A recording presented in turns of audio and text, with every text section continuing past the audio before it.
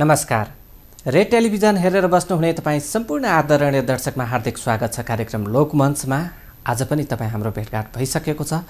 यो मञ्च मार्फत हामी गीत सङ्गीतमा भए गरेका विविध जानकारीहरूको त्यो विश्लेषणदेखि लिएर विविध जानकारीहरू गराउँदै आइरहेका पनि छौँ।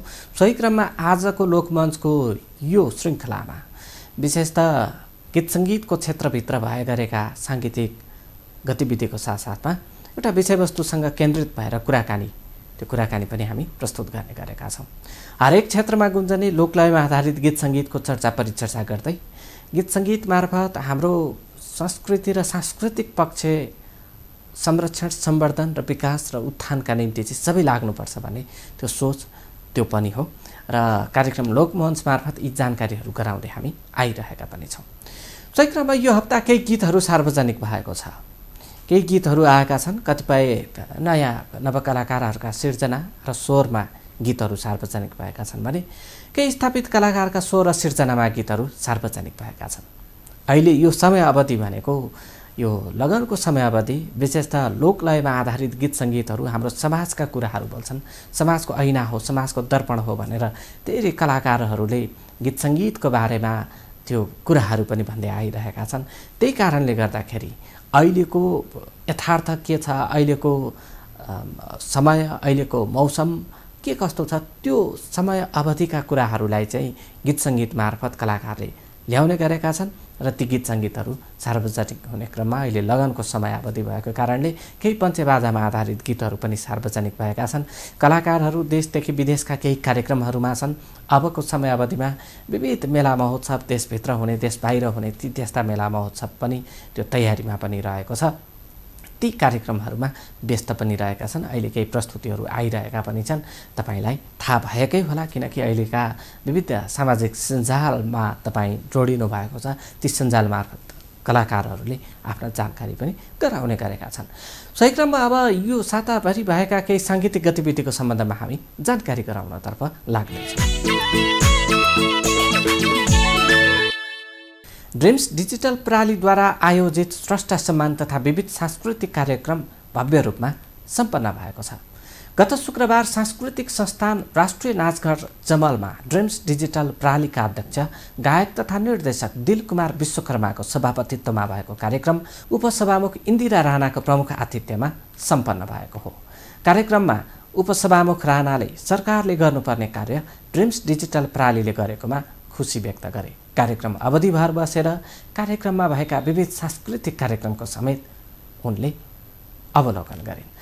कार्यक्रममा गायक, सङ्गीतकार तथा एरेन्जर इन्द्र जोशी, सर्जक तथा गायक ऋषि अधिकारी, सङ्गीतकार तथा एरेन्जर बिबी अनुरागी, गीतकार राजकुमार बगर, गायिका लक्ष्मी नेौपाने, नायक तथा मोडल शीतल केसी सम्मानित भएका थिए। यस्तै गायक तथा सङ्गीतकार टिका बमजन, गायक नमराज ढुङ्गाना, सञ्चारकर्मी चन्द्रमणि गौतम, एरेन्जर तथा सङ्गीतकार राजु खड्का, मोडल तथा निर्माता निशान रसाइली, सर्जक शम्भु कुँवर, गायक जीवन परियार, गायक रेशम कुमार विश्वकर्मा, गायक तथा एरेन्जर जीपुन जितबहादुर पूर्जापुन, गायक एरेन्जर तथा मोडल एमन खनाल, सर्जक तथा गायक विनोद ढकाल, भिडियो निर्देशक रेशम कुमार स्याउली तामाङ, सङ्गीतकार तथा ग्राफिक्स डिजाइनर शान्त शिशिर, गायक हेमराज डाँगी, गायक कृष्ण प्रसाई, मोडल दिपेश एसके, मोडल दीप केसी, गायक भीम मगर, गीतकार सिकन्दर ठाकुर, गायक तथा सर्जक अभिनव चौहान, यसैगरी दोहोरी सञ्चालक सबिन श्रेष्ठ, कलाकार अनिता कार्की, गायक अभिनय यादव, छायाकार तथा सम्पादक मदन राई, गायिका मीना बेलबासे, गायक नवीन गुरुङ, गीतकार सन्दीप मगर, भिडियो सम्पादक सुबिन दाहाल, समाजसेवी शिवदेव पाण्डे तथा चाङ्गु नारायण रोदी क्लब परिवार सम्मानित भएका छन्।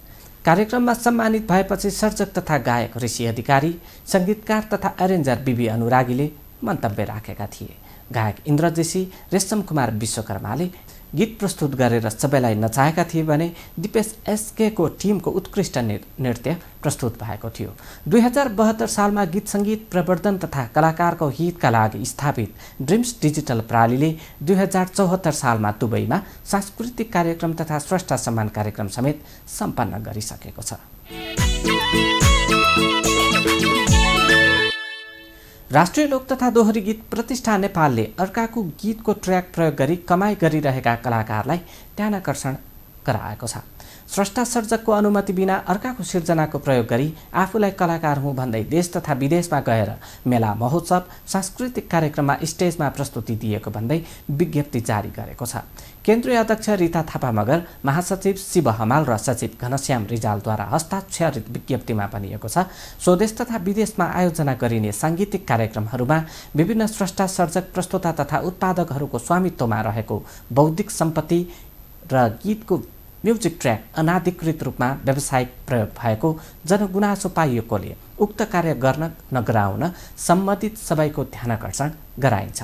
विज्ञप्ति अनुसार यदि कसैको गीतको ट्र्याक प्रयोग गर्नु परेको खण्डमा सम्बन्धित अधिकार धनी स्रष्टा सर्जक प्रस्तोता तथा उत्पादकहरूले समझदारीमा लिखित अनुमति प्रत्यायोजन गरेको अवस्थामा मात्र प्रयोग गर्न गराउन सक्ने पनि विज्ञप्तिमा उल्लेख गरिएको छ। यदि अनाधिकृत प्रयोग गरेर गराइएको पाइएमा प्रचलित प्रतिलिपि अधिकार ऐन 2059 र नियमावली 2061 को व्यवस्था अनुरूप सम्बन्धित अधिकार धनीको माग बमोजिम असुल उप जरिवाना दण्ड सजाय हुन सक्ने कानुनी व्यवस्था रहेको समेत जानकारी गराइएको छ। यसरी नै केही वर्ष पहिले पनि रोयल्टी सङ्कलन समाज नेपाल र यससँग सम्बन्धित CMOले पनि पत्रचार र विज्ञप्ति ध्यानाकर्षण जस्ता काम गरेका थिए, तर उनीहरूको सुनवाईलाई मेला महोत्सवमा हिँड्ने कलाकारहरूले नै व्यवस्था गरेका कारण कार्यान्वयन हुन सकेको थिएन।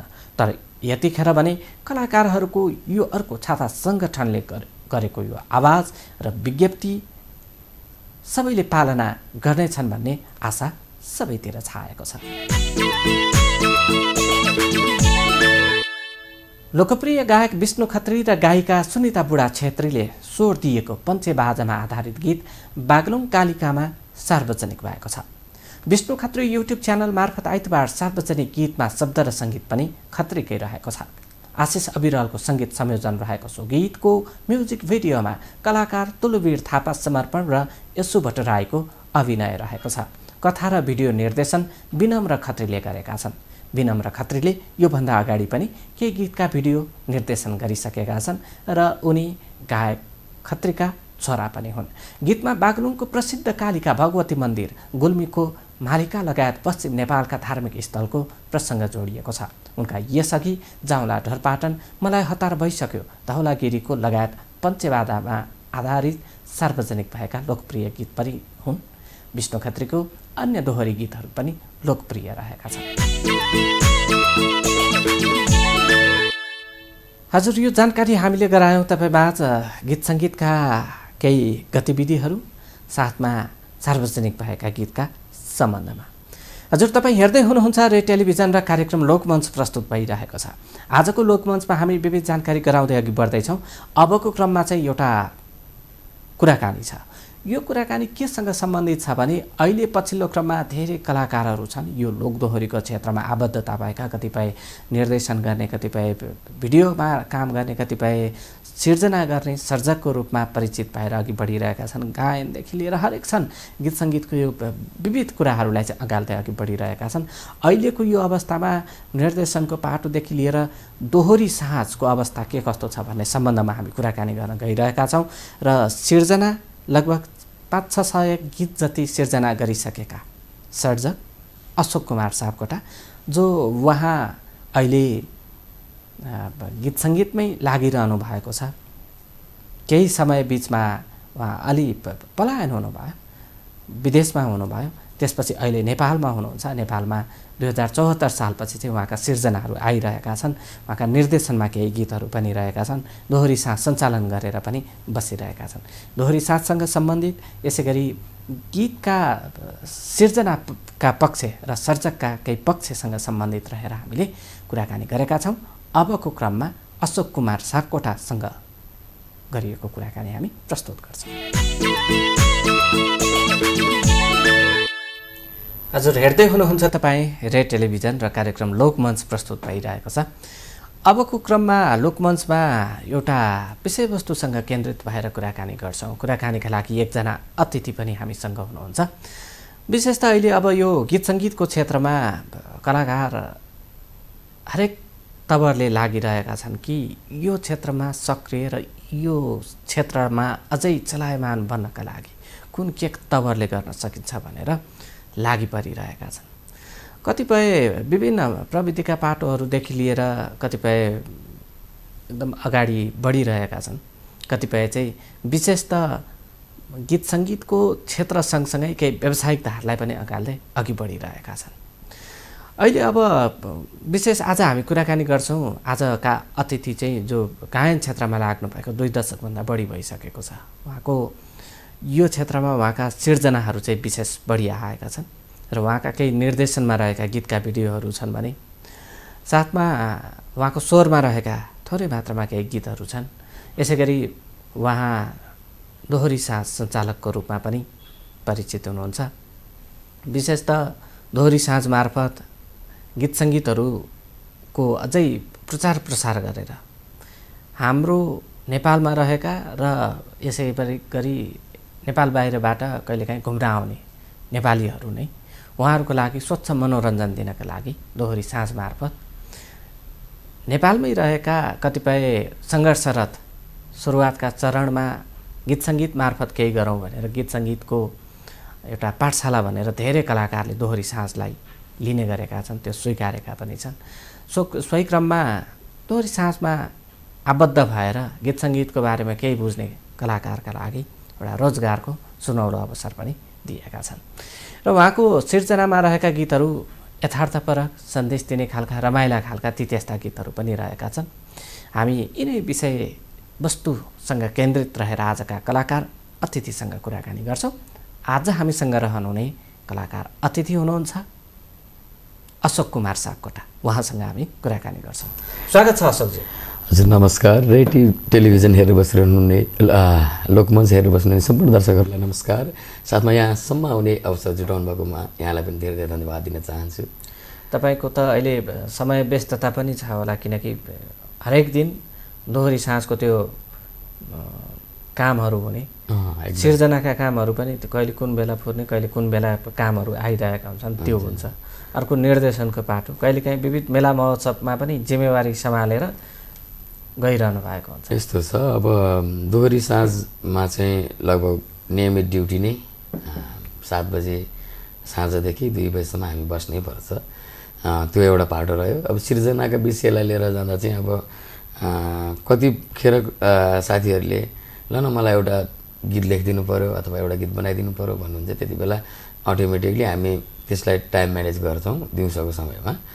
अनि अब मेला महोत्सवहरू बाहिरी कार्यक्रम भनेका चाहिँ अब अवसर पर्दा त्यो कहिलेकाहीँ आउने हो, हामीले समय म्यानेज गर्दै अगाडि गइरहेको छु। म चाहिँ 2 दशक भइसक्यो तपाईँको यो साङ्गीतिक यात्रा। हजुर एकदमै। है, सुरुवातको क्षण कस्तो थियो? सुरुवातमा त अब हामीलाई त कस्तो थियो भने रेडियो टेलिभिजनमा अग्रज दाई दिदीहरूको गीत सुन्दै गर्दाखेरि हो त्यो ठाउँमा हामी पुग्न पायौँ भने के हुन्थ्यो होला, कहिले पुग्ने होला, गाउने इच्छा रहर त सानैदेखि त्यो एउटा अनौठो सोच आउँथ्यो। जस्तै हामीभन्दा अग्रज दाईहरूलाई भेट्न पायो भने भगवान् भेटे जस्तो हुन्थ्यो, त्यस्तो फिल आउँथ्यो कि एकचोटि मात्रै भेट्न पायो नि हुन्थ्यो जस्तो भन्ने फिल आउँथ्यो। तर अहिले भन्नै पर्दा त्यो अलि त्यस्तो अवस्था छैन। हामी सहज रूपमै कलाकारहरूलाई आफ्नो भनौँ न लिङ्कमा ल्याएर भनौँ न बोल्नको लागि सामाजिक सञ्जालहरू भए सहजै बाटो पत्ता लगाउन सक्छ। तर त्यति बेला त्यो अवस्था चाहिँ थिएन। हामी कल्पना मात्रै गर्थ्यौँ, यथार्थ हुन्थेन कि त्यति बेला चाहिँ। सुरुवातमा सोच सपना चाहिँ तपाईँको गायक बन्ने? सुरुमा मैले काठमाडौँ छिर्दै गर्दा म लगभग 58 सालको अन्तिम 59 सालमा छिरेको। त्यति बेला काठमाडौँ छिर्दा एउटा कलाकार चाहिँ बन्छु, म एउटा गीत गाउने मान्छे बन्छु भनेरै छिरे हो।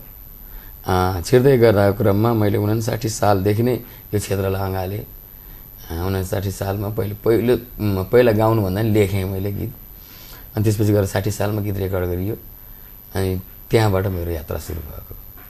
सुरुवातमा लेख्नु नै भयो? सुरुमा म लेखनमै सुरु गरेँ। मैले पहिलो रेकर्डेड भनेको मेरो लेखन सिर्जना नै भयो। त्यसपछि त्यो बेलादेखि सिर्जना अहिलेसम्म चलिरहेछ? होइन, बिचमा ग्याप भएँ म। त्यसभन्दा पछाडि 63 सालतिरबाट म वैदेशिक रोजगारको लागि बाहिरतिर गएँ। त्यसभन्दा पछाडि 8-9 वर्ष म ग्याप भए पछाडि लगभग 74-75 सालबाट म फेरि निरन्तर पछि चाहिँ 74 पछि चाहिँ अलिक सक्रिय साथमा तपाईँ देखिनु? धेरै सक्रिय रूपमा भनौँ न। त्योभन्दा अगाडि त त्यति धेरै काम चाहिँ गर्न सक्छ। सुरुवात गरियो 1-2टा गीत गाइयो, त्यसभन्दा पछि 8-10वटा गीत पनि लेखियो। त्यसपछि वैदेशिक यात्राको लागि गए पछाडि 8-10 वर्ष ग्यापै भयो। त्यति बेला अहिलेको जस्तो टेक्नोलोजी पनि थिएन, विदेशबाट रेकर्ड गर्न मिल्छ भन्ने थिएन। त्यति बेला म जब विदेश थिएँ, अब कि यहीँ आएर गर्नु पर्यो, नभए भने अहिले सजिलो छ। जस्तै दुबई, कतार, साउदी, मलेसिया जहाँसुकै पनि स्टुडियोहरू खोलेका छन्। त्यहाँ नेपालीले गाउन चाह्यो भने उनीहरूले चाहिँ त्यहाँ लिएर गएर हामीले फाइल ट्रान्सफर गरिदिएर त्यहाँ रेकर्ड गरेर यहाँ बजारमा ल्याउने चलन पनि अहिले चलिसकेको छ भने त्यो त्यति बेला त्यो थिएन। त्यसैले म ग्याप हुनु परेको थियो। 8-10 वर्ष बाहिर हुनु। हजुर। है अहिले यहाँ दोहोरी साथ सञ्चालन गरेर कामहरू पनि गरिरहनु गर्दैछु अहिले। त्यो 8-10 वर्ष चाहिँ यही नै गर्नुपर्ने रहेछ, मैले केही काम भन्ने त्यो पछि भयो कि भयो? त्यो यस्तो भयो। अब कस्तो रह्यो भने हामी भनेको नर्मल्ली रूपमा भन्नुपर्दा गाउँमा हुर्केको बढेको निम्न स्तरकै भनौँ न, अब मध्यमवर्गीय परिवारमा जन्मिया मान्छे म होइन। अनि के रह्यो भने जस्तै साङ्गीतिक क्षेत्रमा सुरुमा लगानी नगरिकन कुनै पनि ठाउँमा हामी टिक्न सक्दैनौँ। त्यो कुरो यथार्थ कुरा हो, सबैलाई थाहा भएको कुरा हो। सुरुमा लगानी गर्दै गर्दा क्रममा गाउँबाट धान बेचेर ल्याएर गीत सङ्गीत गर्ने कुरो त भएन होइन। रहरले एउटा गीत गरिहाल्यो, 2टा गीत गरिहाल्यो, त्यसभन्दा पछाडि त क्षमताले नान्ने अवस्था रहेन। त्यसपछि मैले सोचेँ अब वैदेशिक यात्रामा नगइकन हुँदैन, त्यहाँ गएपछि के इन्कम हुन्छ भन्ने हाम्रो नर्मली सोचाइ। दुःख सुख जतिसुकै होस् तर त्यहाँ गएपछि इन्कम गर्न सकिन्छ भन्ने हुन्छ नि त। त्यो हिसाबले चाहिँ म उता गएर आफूले केही भनौँ न आम्दानी गर्न सकेको भएर नै अहिले म फेरि कन्टिन्यू हुन सकेँ। नत्र पहिलेदेखि यही लागेको थियो भने सायद लोकसङ्गीतमा लागेर औँलामा गर्न सकिने मात्रै केही राम्रो गरेका छन्। नभए भने यी सङ्गीत क्षेत्रमा लगाएर कमाउने भनेको एकदमै कम न्यूनै कलाकारहरू हुनुहुन्छ अहिले पनि मैले देखेअनुसार। किनभने अब तपाईँ हामीले एउटा एल्बम गर्दाखेरि नर्मल्ली 1.5-2 लाख रुपियाँ लगानी गर्नुपर्छ। कमाइ हुने ठाउँ कहाँ छ त? अडियोको जमाना थियो त्यति बेला अलि ठिकै थियो। अब डिजिटल जमाना आयो, अहिलेको भर भनेको युट्युबको भ्युज प्लस पाएदेखि सकेदेखि क्षमताले भ्याएदेखि मेला महोत्सव। मेला महोत्सव भनेको वर्षमा कतिवटा मेला महोत्सव गर्छ एउटा कलाकारले भन्ने कुरा एउटा आकलन गर्दै गएको म। उल्कै चलेका कलाकारले 1 वर्षमा 5देखि 7वटा महोत्सव, नत्र नर्मल चलेका कलाकारले 2देखि 3वटा। अब यो भर्खर नयाँ आएकाले त 0 नै हो भनेपछि त्यो 1.5 लाख रुपियाँ लगानी कहिले चाहिँ उठाउँछन् त त्यो कलाकारले? उठाउने ठाउँ कहाँ छ त? कुनै पनि अवस्था छैन। त्यही कारणले मैले आफ्नो ब्याकग्राउन्ड बनाएर बल्ल यो क्षेत्रलाई कन्टिन्युटी दिन्छु भनेर अनि म लगभग 74-75 सालबाट फेरि यो क्षेत्रमा फर्किएको। भनेपछि विदेश पुगेर घरको लागि पनि राम्रो व्यवस्थापन गर्नुभयो, गीत सङ्गीतमा पनि लाग्नको लागि राम्रै व्यवस्था गरेर आउनु। त्यही गर्नु परेन। अब सङ्गीत क्षेत्र आफ्नो मनदेखि मन परेको क्षेत्र छोड्नु पनि भएन। गर्नको लागि त्यसलाई गर्नु पनि लगानी कहाँ खोज्नु जान्छ त भनेपछि विकल्प मैले प्रदेश रोजेको। सुरुवातका दिनका लगानीहरू त अहिले पछिल्लो क्रममा गीत सङ्गीतमा लागेर केही प्रयासहरू गरेर त्यो उठाउनु भयो होला? मैले भन्नुपर्दा चाहिँ यो क्षेत्रमा लागेर लगानी गरेको जति लगभग मेरो चाहिँ मेरो पर्सनल्ली भन्नुपर्दा चाहिँ लगभग मैले फाइदा नि छैन घाटा नि छैन भने जस्तै बराबरमै छु म अहिलेसम्म ब्यालेन्समा। तर मभन्दा पछिका कलाकार साथीहरू उल्कै भनौँ न राम्रै नाम चलेकाहरूले त राम्रै कमाउनु भएको छ, त्यसलाई भन्नु भएन। तर ठिकै भनौँ न चलेका कलाकारहरूले फाइदामा जानुहुन्न घाटैमा अहिलेसम्म पनि। घाटैमा अहिले पछिल्लो क्रम तपाईँको कसैले सोखले गरे हुन्छ, कसैले रहरले गरेर हुन्छ नि, उनीहरूलाई त घाटा भएन त्यो ठुलो कुरो। तर व्यावसायिक रूपमा जाने हो भने एउटा बेस बनाएर मात्रै जानुपर्छ। कसरी आफू व्यावसायिक बन्न सकिन्छ भनेर जानुपर्छ जस्तो मलाई लाग्छ। कसरी सकिएला? यसको लागि तपाईँ कस्तो हुन्छ भने गीत सङ्गीत गरे बराबर अब तपाईँको जस्तै तपाईँले 1.5-2 लाख रुपियाँ लगानी गरेर एउटा गीत गर्दै हुनुहुन्छ भने त्यो गीतबाट तपाईँले पाउने बेनिफिट्सहरू जस्तै मैले पपुलारिटी एक ठाउँमा रह्यो, त्योभन्दा बाहेकको बेनिफिट्स मैले त्यसको लगानी कसरी उठाउन सक्छु त भन्ने कुरा चाहिँ कस्तो हुन्छ। जस्तै तपाईँ कति केपेबल हुनुहुन्छ। जस्तै तपाईँलाई मानिलिउँ एउटा तपाईँ गीत राम्रो चल्यो, मेला महोत्सव भयो गाउँतिर गाउँघरमा, तपाईँलाई बोलायो, तपाईँले स्टुडियोमा त गाउनु भएको छ तर स्टेजमा गएर तपाईँले गाउन सक्नु भएन भने त्यो मान्छेले फेरि दोहोऱ्याएर बोलाउँदैन।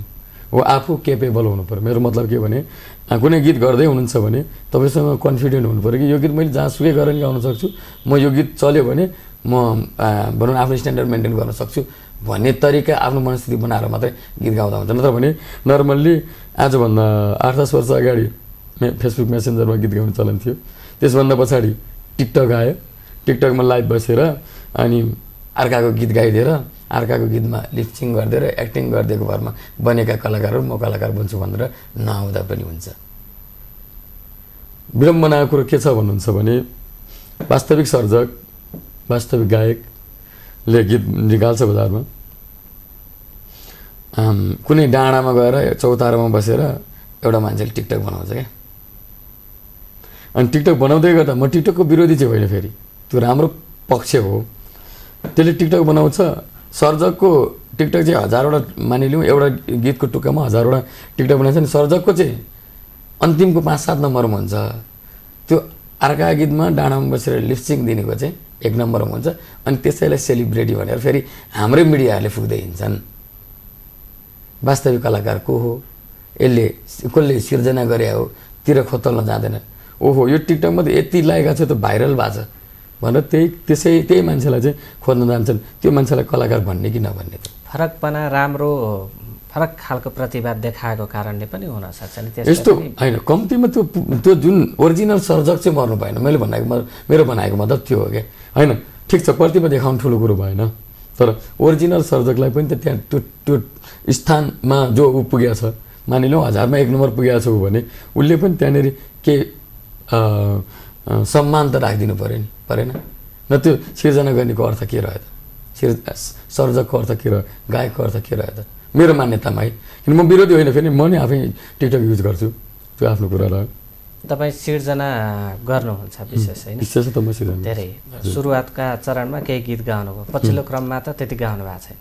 मैले लगभग 2 वर्ष हुन लाग्यो होला मैले गीत नगाएको अहिले, किनभने दोहोरी साँझतिर बेलुका काम गर्न थालिसकेपछि अलिकति निन्द्राको कमी, हामी एउटा कलाकार भए पनि आफ्नो पीडा त हुन्छ, निन्द्राको कमी यताउता गर्दाखेरि मैले एल्बम चाहिँ निकै 2 वर्ष भयो ग्याप, अब फेरि निकाल्ने तयारीमा चाहिँ एउटा, अब छिटै बजारमा ल्याउँछु होला। तर पछिल्लो समय सिर्जनामै व्यस्त छु भन्नुपर्छ। सिर्जनाको अवस्था, त्यसपछि त्यसले पार्ने प्रभावदेखि लिएर र स्वयं सिर्जना गर्ने सर्जकको नाम र दाम, त्यो कस्तो छ अहिलेको अवस्थामा?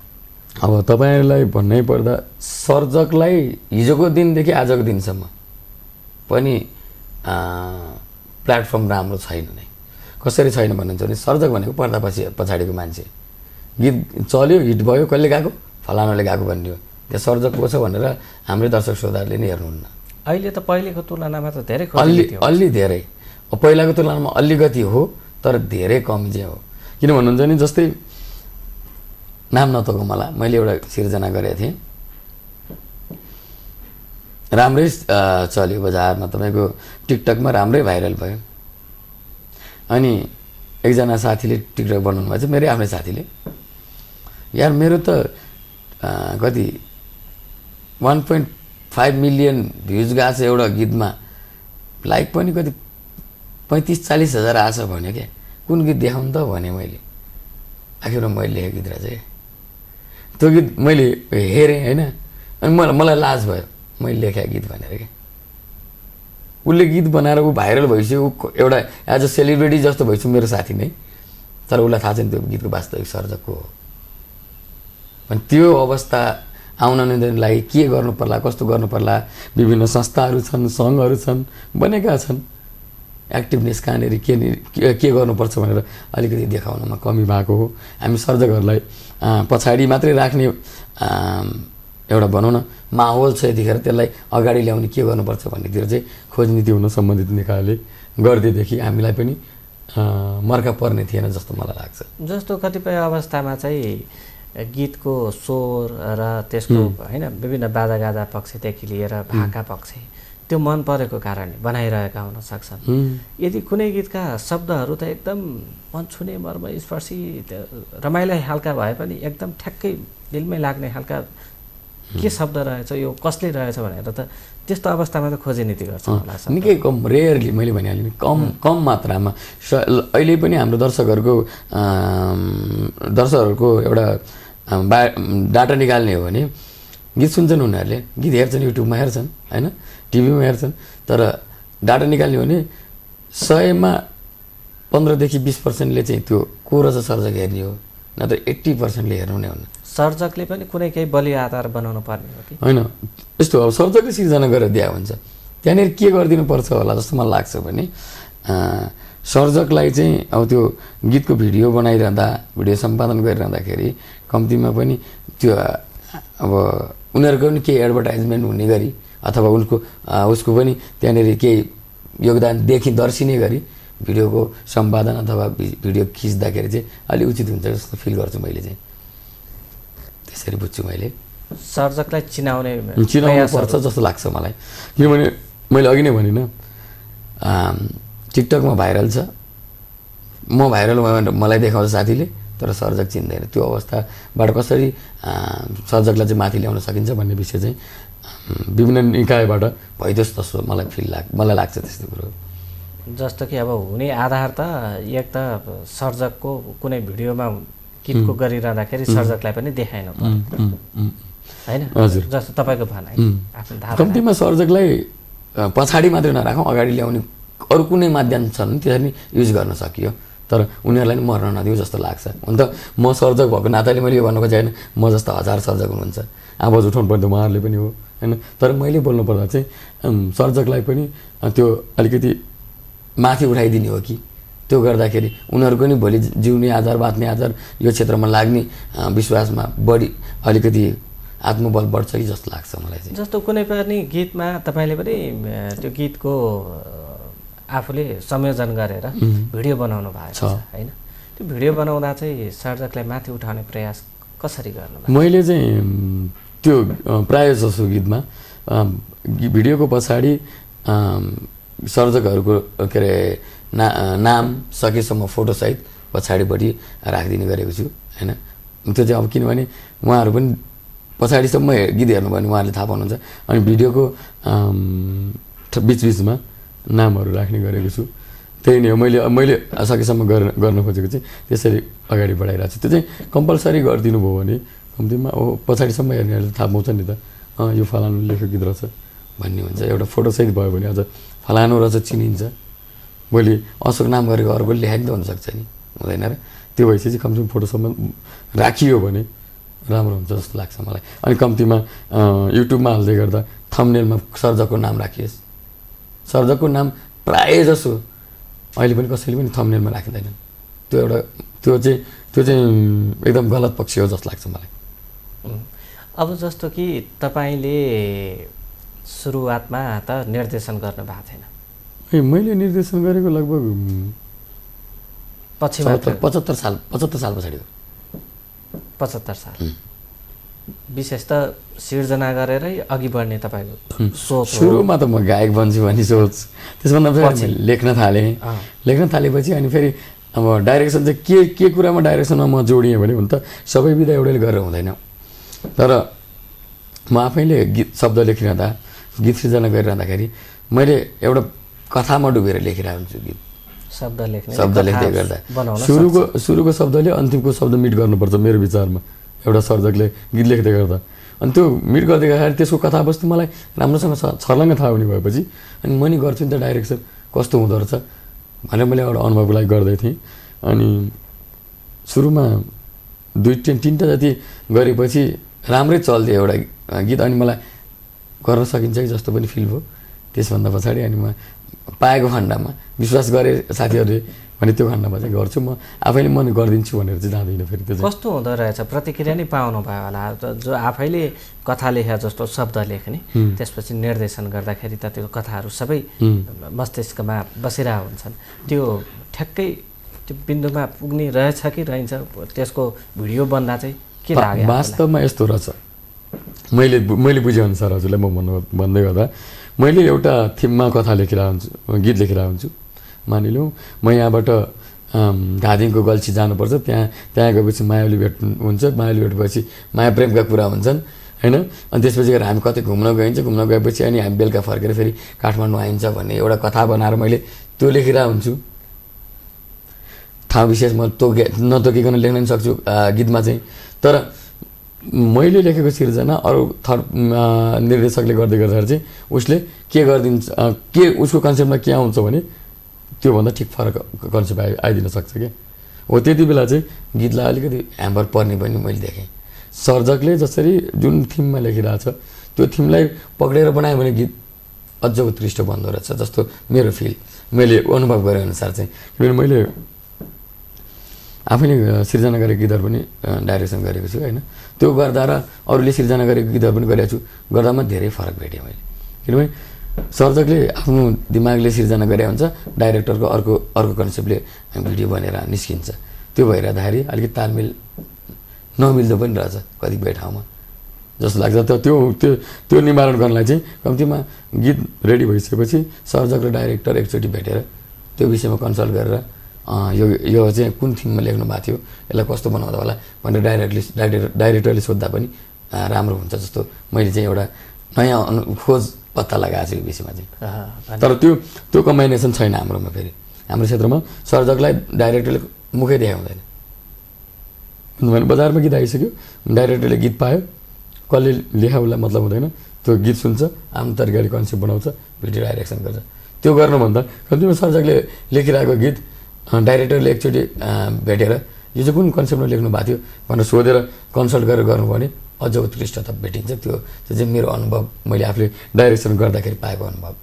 अब अहिलेको अवस्थामा सिर्जना र निर्देशन होइन, त्यो अवस्थाको बारेमा त बताइहाल्नुभयो, सम्भाव्यताको बारेमा जानकारी गराउनुहोस् न। जस्तो कि अब कस्तो खालका आवश्यकता र सम्भावनाको बारेमा। अब तपाईँलाई पहिला सुरुमा निर्देशनको पक्षमा जान्छु। निर्देशनको पक्षमा जानलाई एउटा निर्देशकमा भिडियो निर्देशनमा म भन्छ, भिडियो निर्देशनमा नृत्य क्षमता हुनु पर्यो, कन्सेप्ट बनाउने क्षमता हुनु पर्यो। भिडियो निर्देशकमा नृत्य क्षमता नभए पनि अर्को कोरियोग्राफर हुन्छ। तैपनि निर्देशन गर्ने मान्छे जब ऊ हुन्छ भने कोरियोग्राफरकै भरमा मात्रै छोडिदिएर भएन क्या। एउटा फिल्म बनाउँदै गर्दा तपाईँको निर्देशकले जुन निर्देशन गरेर हुन्छ नि, त्यो फिल्ममा चाहिँ के हुन्छ, पुरै जिम्मा त्यो गीतको जिम्मा कोरियोग्राफरलाई दिया हुन्छ, डान्स डाइरेक्टरलाई दिया हुन्छ। तर भिडियोमा के छ, त्यही डाइरेक्टरले डान्स पनि डाइरेक्सन गरेर देखिरहेको छु मैले। हो त्यो विकृति हो क्या। कि आफूले सिकेर गर्नु पर्यो, नत्र भयो भने त्यो अलिकति नलेज त हुनु पर्यो नि। अनि मैले यो गीत गर्दैछु, यो गीत गर्दैछु भनेपछि यो गीतमा यस्तो खालको डान्स राख्नुपर्छ भनेर उसले माइन्ड मेकअप गर्न सक्ने क्षमता चाहिँ हुनु पर्यो भिडियो निर्देशकले। अनि कन्सेप्ट बनाउने क्षमता हुनु पर्यो, अनि लोकेसन चुज गर्ने क्षमता हुनु पर्यो। धेरै चिजहरू छन्। त्यो चाहिँ अब हाम्रो क्षेत्रमा अलिकति निर्देशकहरू गरिरहनु भएको छ, राम्रै छ, टिकिरहेछ। तर उत्कृष्टता कसरी ल्याउने, मैले कसरी राम्रो गर्ने भन्नेतिर लाग्नु होला भन्ने अनुरोध छ। अब सिर्जनाको विषयमा के छ, कस्तो आवश्यकता छ? सिर्जनाको विषयमा मैले देखेको अनुसार पछिल्लो समय लाइभ दोहोरी अत्यन्तै चल्यो, अहिले पनि चल्छ। जात्रा मात्रा लाइभ दोहोरी, सवालको जवाफ दिनुलाई दोहोरी भनिन्छ होइन त। जस्तै केटीले मेरो सामने आएर कुनै गीतमा सवाल गऱ्यो भने मैले जवाफ दिन सकेँ भने त्यो दोहोरी सुरु हो क्या, त्यसलाई दोहोरी भन्यो। जात्रामा हिँड्ने, लाइभ दोहोरीमा हिँड्ने, टिकटक लाइभ बस्ने, फेसबुक मेसेन्जर दोहोरी गाउने, यी सबै दोहोरी गाउने मान्छे हो। यसको मतलब के भयो, उनीहरूले टुक्का फर्काउन जान्यो होइन। टुक्का फर्काउन जानेपछि यहाँ कतिपय मान्छेहरू मैले देखेको छु, गीत गर्ने भनेर आउनुहुन्छ, गीत लय एउटालाई बनाइदियो भन्नुहुन्छ, अनि सिर्जना एउटालाई गरिदियो भन्नुहुन्छ, शब्द अर्कोलाई लेखिदियो भन्नुहुन्छ, आफू गायक भन्नुहुन्छ, जानुहुन्छ, त्यो राम्रो पक्ष। अहिले चाहिँ पछिल्लो समय के विकृति फैलियो भन्नुहुन्छ भने, मैले लगानी गरेको छु, मानिलिउँ मैले 1 लाख रुपियाँ लगानी गरेको छु भने गीत पनि मैले गाउनु पर्यो, लेख्न पनि मैले पर्यो, भागा नि मैले बनाउनु पर्यो, अनि बल्ल म चल्छु। अझ ताल पऱ्यो भने मोडल नै मै खेल्नु पर्यो, किनभने लगानी मैले गरेको छु नि त। हो त्यो अहमता बोकेर आउने कलाकारहरूले कहिले पनि प्रगति गर्दैन। कसरी गर्दैन भन्नुहुन्छ भने मानिलिउँ कसैमा क्षमता छ भने त सक्यो। क्षमता हुँदै गर्दा पनि बाँडिएर तपाईँको एउटा औँलाले मात्रै तौल उठाउनु कति उठाउनुहुन्छ तपाईँले 5 किलो उठाउनुहुन्छ, एउटा हात बल गर्नुहोस् त 50 किलो उठाउनुहुन्छ नि। भन्नको मतलब 4-5 जनाको दिमाग मिक्स भएर बनेको चिज राम्रो कि एउटैको दिमागले गरिरहेको चिज राम्रो। बौद्धिकताकै हिसाबले पनि 5वटा दिमाग भर्सेस एउटा दिमाग गऱ्यो भने त 5वटा दिमागले जित्ला नि। मेरो भनाइ मतलब हो, ठिक हो तपाईँले लगानी गर्नुभयो होइन, तपाईँसँग क्षमता छ भने गर्नुहोस्, तर पनि त्योभन्दा नि अझ राम्रो चाहिँ पब्लिसिटीको हिसाबमा चाहिँ एउटा मोडलले नाच्थ्यो तपाईँको लागि, त्यो मोडलको फ्यान फलोइङ हुन्छ, त्यसले रोजगारी पायो हो। एउटा सर्जकले गीत लेखिदियो होइन, त्यसको फ्यान फलोइङ हुन्छ, त्यसले नि रोजगारी पायो। एउटा के अरे सङ्गीतकारले त्यहाँ रोजगारी पायो भनेपछि सबैले रोजगारी पाइरहँदा सबैको फलोवर्स के फ्यान फलोइङ बढाउँदा त त्यही गीतलाई प्लस पोइन्ट हुने नि त। मेरो भनाइ बुझ्नु पनि। तर के गर्छन् अहिलेका कलाकारहरू, जस्तै मैले गीत लेखिदिरहेको हुन्छु कि मैले गीत लेखिदिरहेको हुन्छु अनि पारिश्रमिकको कुरा गर्दै आयो भने मैले केही भन्दिनँ। अहिलेसम्म पनि अशोक कुमार सापकोटाले यति पारिश्रमिक ल्याएको छ मसँग भन्दैनन्। मैले उनीहरूलाई भन्छु मैले दुःख गरेको छु, तपाईँहरू आफ्नो तरिकाले दिनुहोस् भनेपछि दिनुहुन्छ उहाँहरूले, त्यस्तो नराम्रो होइन। तर त्यो पारिश्रमिक दिएर मसँग शब्द लिइरहँदा अथवा मैले त उनीहरूसँग पारिश्रमिक नै मागेँ होइन क्या, गरेको दुःख हो त्यो भन्नाले के भन्नाले त्यसको त्यो पारिश्रमिक माग्ने भए त मैले तोकेर माग्थेँ होला नि, त्यसरी माग्दिनँ मैले चाहिँ ठिकै छ तपाईँले चाहने खर्च बनाउन त्यो हिसाबले मैले कुरा गरेको हुन्छु। अनि गर्दै गर्दाखेरि सकेसम्म मेरो नाम हटाएर उनीहरूकै नाम राख्नु खोज्छन् कि कतिवटा गीत त त्यो पनि परेको छ होइन, बिना पारिश्रमिक दिएका गीतहरू पनि कतिवटा सर्जकको नाम हटाएर उनीहरूकै नाम राखिरहेको छ।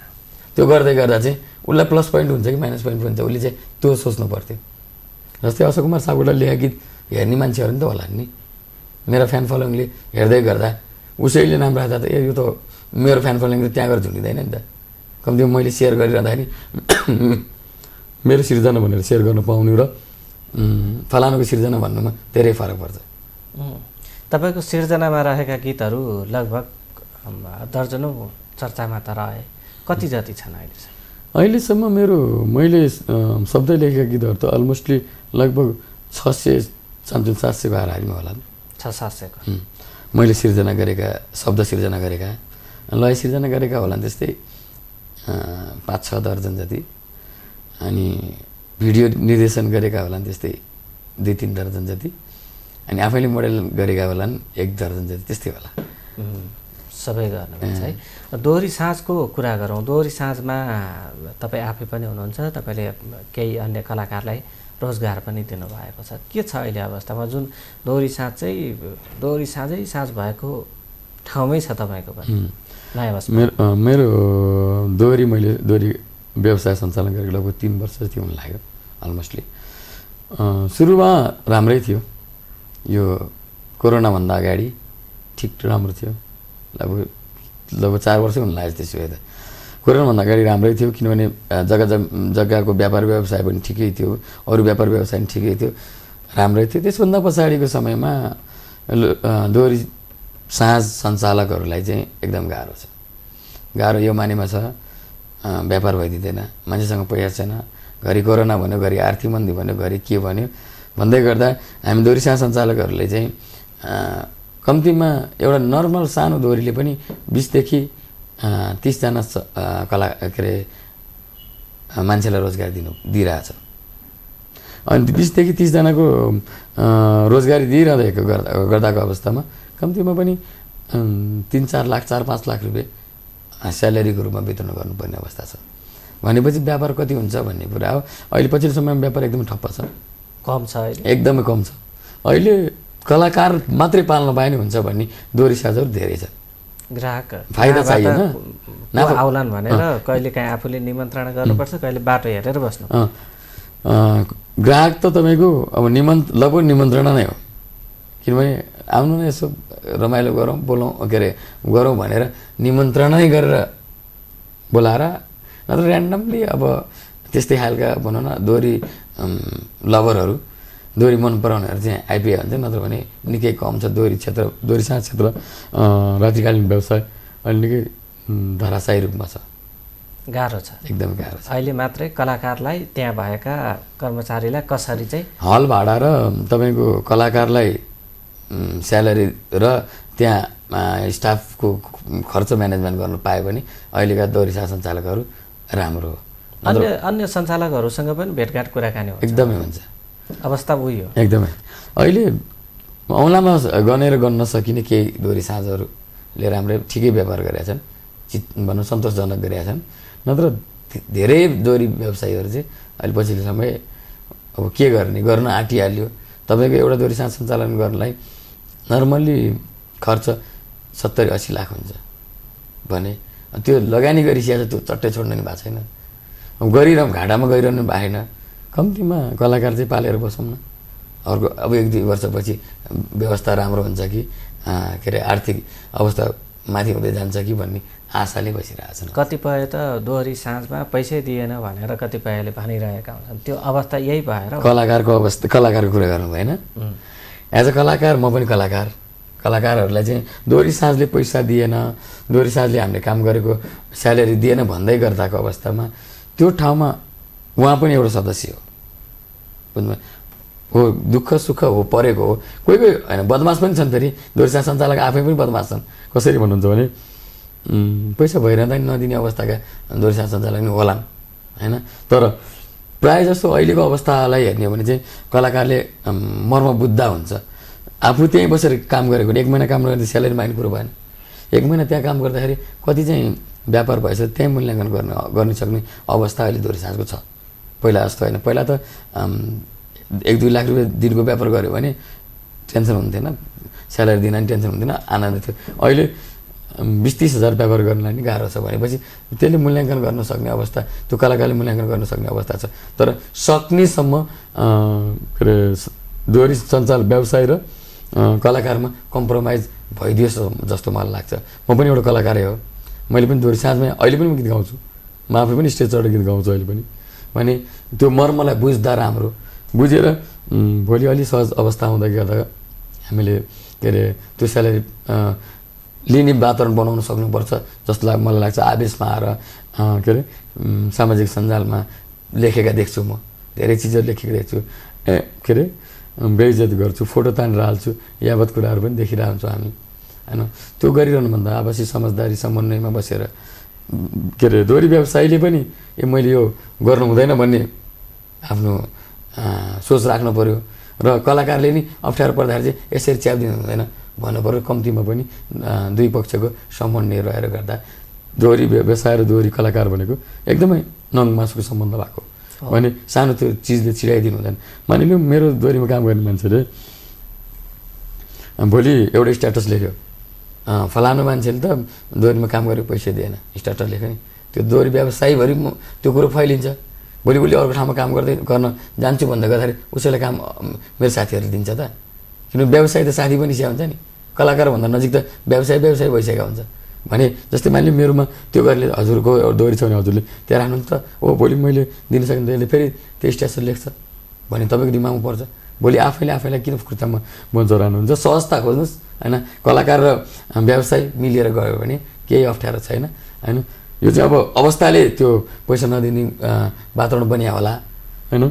तर अवस्था सुध्रिँदै गएपछि कलाकारहरू अहिले पनि तपाईँको काठमाडौँभित्र अलमोस्टली 5-6 हजार जना मान्छेले रोजगारी भएको छ नि त दोहोरी साँझमा। अब यस्तै अवस्था हो भने त कतिपय अब दोहोरी साँझमा आबद्धता भएका नयाँ कलाकार लगायत कलाकारहरू पनि पलायन हुन सक्छन्। दोहोरी साँझहरू पनि कतिपय चाहिँ अब बन्दै हुन्छ। यही अवस्था अब 2 वर्ष रहने भने मेरो विचारमा 200-300 भाडाहरूमा दोहोरी साँझ छन् अहिले काठमाडौँमा। तपाईँको अब 50% कम हुन्छ, घट्छ नै, किनभने यो अवस्थाले बचाइराख्ने अवस्था छैन होइन। र यति कुरा सोच्दा हुन्छ हामीले एउटा कलाकारलाई संरक्षण दिइरहँदा, नयाँ प्रतिभा ल्याएर त्यहाँ उभ्याएर एउटा राम्रो प्रतिभा बनाएर पठाइरहँदा त्यो त हुने नहुने त उहाँहरूको कुरो हो कि कलाकार बन्छु भनेर आइसकेपछि मैले कुन बाटो कुन ट्र्याक समाउनु पर्छ भन्ने त आफूमा ज्ञान हुनु पऱ्यो नि। जस्तै म एउटा ड्राइभर बन्छु भनेर गइसकेपछि म ढोकामा झुन्डिरहेँ भने ड्राइभर हुन्न नि। कम्तीमा त्यो ड्राइभरको वरिपरि स्टियरिङ वरिपरि कसरी चलाउँछ भनेर त्यो आफूले इन्ट्रेस्ट दिनु पऱ्यो नि। तब मात्र कलाकार बन्यो। एउटा एउटा नर्मल मान्छे गाउँमा घाँस काटेर गीत गाइरहने मान्छेलाई स्टेजमा ल्याएर माइक समातेर गीत गाउने लगाएर गीत गाउने बनाएर भोलि कलाकार बनेका धेरै मान्छेहरू त छन् उदाहरणको रूपमा। दोहोरी साँझले एउटा पाठशाला हो, सिक्ने ठाउँ हो। त्यसलाई कसरी सिक्नुहुन्छ, कसरी म्यानेज गर्नुहुन्छ भन्ने कलाकार आफैमा भर पर्ने कुराहरू हुन्। अब तपाईँको शब्दमा र सिर्जना र केही प्रस्तुति राम्रै रहेका आफूलाई मन परेका केही उदाहरण 2-4वटा। पछिल्लो समय मैले गरेका सिर्जनाहरू गाँठ क्षेत्रमा लगभग आइरहेछन्। अहिले अलिकति कम चाहिँ भयो, किनभने म यो बेलुकाको मैले 2टा दोहोरी गरेको थिएँ अनि त्यो 2टा दोहोरी हुँदाखेरि चाहिँ मलाई टाइमिङ अनब्यालेन्स भइरहेको थियो। अहिले मैले एउटा छोडेँ, अब एउटा बाँकी हो। अनि पछिल्लो समय मैले गरेका गीतहरू धेरै छन्। अब आदरणीय दाइ सानु केसीले गाएका गीतहरू छन्, रामरी भण्डारी दाइले गाएका गीतहरू छन्, सङ्गम थापा लगायतका गाँठ क्षेत्रमा लगभग मैले गरेका गीतहरू, मैले लेखेका गीतहरू गाउने लगभग गायकगायिकाहरू धेरै हुनुहुन्छ। र अब पछिल्लो समय फेरि सरोज लामिछानेसँग 2टा गीत मेरो लय शब्द सिर्जनामा गर्दैछु। म कम्पोज तयारी भइरहेछ। हामी सबैसँग म चाहिँ सबैसँग गर्नुपर्छ, अनुभव लिनुपर्छ भन्ने मान्छे, त्यसैले म सबैसँग गर्दैछु। सबै दाइहरू, मभन्दा अग्रज दाइहरूलाई सम्मान छ। मसँग पछाडि आउने मलाई शब्द लेखिदिनु न भनेर अनुरोध गर्ने सबैजनालाई मैले अहिलेसम्म कसैको पनि मन दुखाएर पठाएको छुइनँ। मैले सकेको, मैले गर्न सक्ने सहयोग जति गरेर पठाउँछु। पछिल्लो समय पनि सिर्जनाहरू आइरहेछन् बजारमा। अब तयारी पनि छ। आफैले पनि एउटा गीत निकाल्ने कोसिस गरिरहेको छु।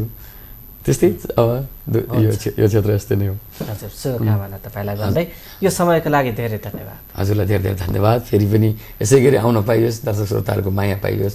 आगामी दिनमा सिर्जनाहरू आइरहँदाखेरि सिर्जना कसले गरेर छ भनेर हजुरहरूले पनि हेरिदिने एउटा बानी बसालिदिनु होला। त्यो भने हामी सर्जकहरूलाई अलिकति प्रमोट हुन्छ, मोटिभेसन हुन्छ भन्दै नमस्ते सबै दर्शकहरूलाई भन्न चाहन्छु। नमस्ते। हुन्छ, यो समयको लागि नमस्ते। हजुर, आज हामीले कुराकानी गऱ्यौँ अशोक कुमार सापकोटा। उहाँको सिर्जनामा रहेका गीतहरू सयौँ छन्, दर्जनौँ चर्चामा पनि छन्, लोकप्रिय बनेका गीत पनि हुन्। र विशेष त यो क्षेत्रभित्र रहेका केही विसङ्गतिका बारेमा पनि बोल्नुभयो। सर्जकलाई अझै माथि उठाउने प्रयास, सर्जकलाई चिनाउने प्रयासमा केही पहलहरू धेरै गर्न सकिन्छ। त्यो पहलहरू पनि स्वयं विभिन्न निर्देशकदेखि लिएर कलाकारका विविध छात्र सङ्गठनहरू छन्, तिनीहरूले पनि गर्न आवश्यक छ भन्ने कुरा गर्नुभयो। साथमा अब दोहोरी सञ्चालकहरूको अहिलेको अवस्था र भोलिको सम्भाव्यताका सम्बन्धमा पनि केही चर्चा गर्नुभयो। यो कुराकानीको लागि धन्यवाद। हजुर, यो कुराकानी तपाईँले हेरिहाल्नुभयो र अहिलेको वर्तमान अवस्था गीत सङ्गीतको, सर्जकको, दोहोरी साँझको अवस्था, भोलिको सम्भाव्यता के होला त भन्ने सम्बन्धमा हामीले उहाँसँग चर्चा गऱ्यौँ। कार्यक्रम हेरेर साथ दिनुहुने तपाईँ सम्पूर्णमा धन्यवादको साथमा आजको कार्यक्रम लोकमञ्चबाट बिदा हुन्छौँ। नमस्कार।